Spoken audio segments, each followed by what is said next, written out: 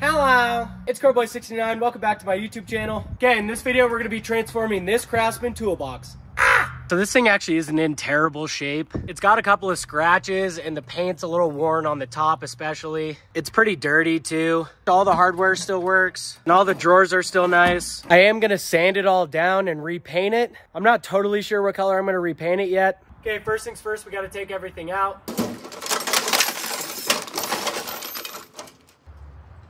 Now that I've used an efficient method of removing all the tools at once, I'm gonna take all these mats out from each drawer. These might be savable. I'm not totally sure though because they look like Alan's Prius floor mats after Dirty Mike and the boys had a visit, but we'll see. If you guys know the movie The Other Guys, that was a funny fucking joke. That's what I call comedy.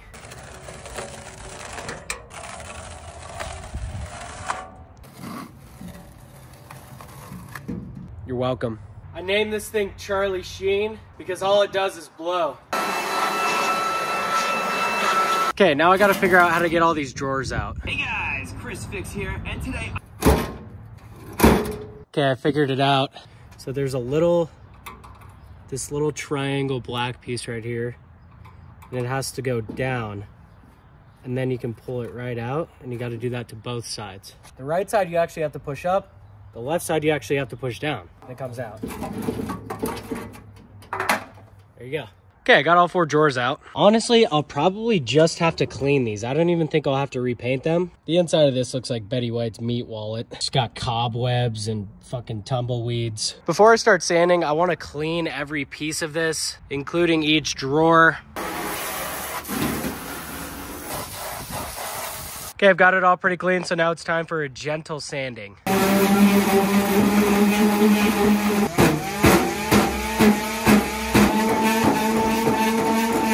That's some serious 50 Shades of Grain right there. Dude, I've been getting after this and it's taking forever to get this off. I may only sand the outside in like spots like this that have little rust on them. Because for one, that's super time consuming. And for two, I'm lazy as fuck. Okay, I'm done sanding. As you can see, I didn't go down to the metal everywhere, but I did pretty much scuff up everywhere I saw paint. And I did hit like a couple of spots that were a little rusty pretty hard. You can see I did that here and here as well. So now I've got to blow this thing off. Make sure there's no dust or anything on it.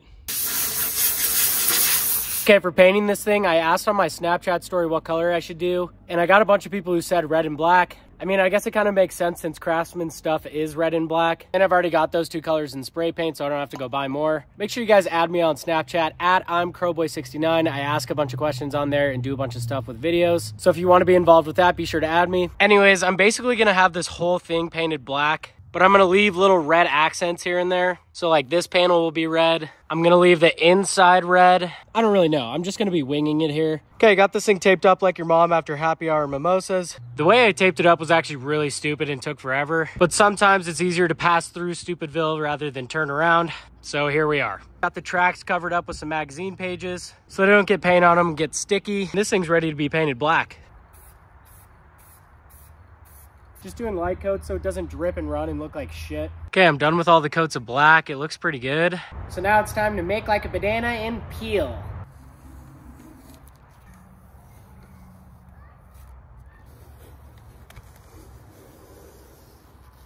Okay, you can kind of get an idea of what it looks like. I might honestly paint this red. Oh, I forgot to peel this whole fucking side. Also, this being red kind of sucks, but I don't really know what to do about that. What I really should have done is drilled out the rivets and then re-riveted it, but that's a lot of fucking work. Okay, you know what? This is actually really bothering me, so I think we're gonna do it the right way and take all the latches off, take the handle off, and then learn how to re-rivet after that. I don't know if that's how you do that. No way this is the right way to do this, but...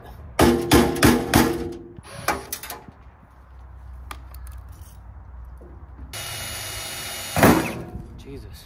Handles off. Okay, after a bit of a learning curve, we've got all the hardware out, and I guess I'll figure out how to put it back in later. Really wish I would have just done that in the first place. It would have saved me so much time taping. That is what I call making a U-turn in Stupidville. Okay, after taking out all the hardware, I put a couple more coats of black on, and I am gonna go ahead and paint this red. Now I'm gonna untape it, and then tape up all the black spots so I can hit this fucking thing with some red paint. Okay, I got it all taped up with some plastic bags so that I can paint the red parts.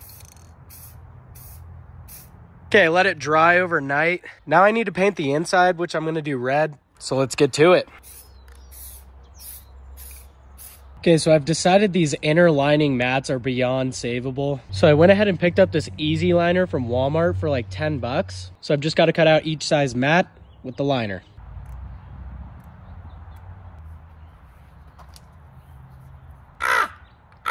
Okay, I got them all cut out. Here's what they look like in the drawers.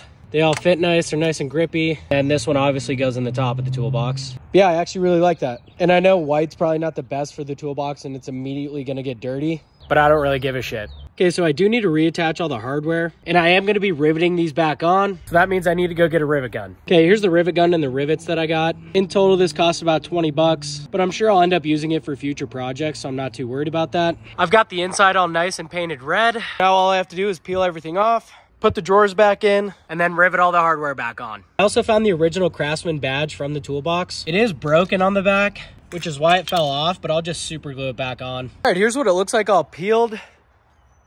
I think it looks pretty cool.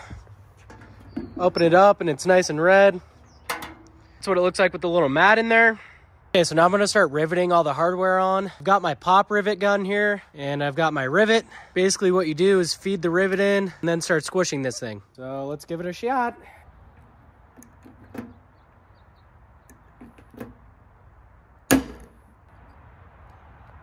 No, these aren't big enough. So my rivets are too small. Okay, I got these little washers and they'll slide on the end of the rivet like that, keep it from pulling through. So let's try this again. The washer on and re-pop rivet it. Now I just need to do that to all the other hardware. That's what it looks like on the inside. Okay, we got the handle back on. I'm really just a master at what I do. You wanna know why? Because these two pieces are actually supposed to be connected to the top. What a fucking genius I am. If taking these out fucks up the paint, I may just lose my shit. Yeah, that went pretty smooth actually. All right, we got them both off and I didn't mess up the paint. That's the correct spot. All right, all the hardware is back on. One rivet to spare. That was riveting.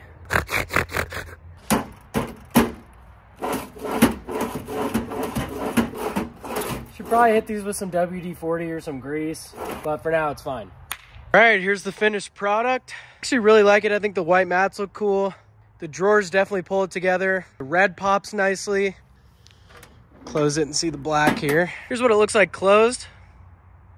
Get a full 360 for you guys. Honestly, this thing turned out bitchin'. I like it. Let me know in the comments if you guys think this was a successful transformation and if you like how it turned out in the end. Be sure to like and subscribe if you guys want more videos kind of like this one. I love refurbishing stuff like furniture and doing DIY projects. And thanks for watching.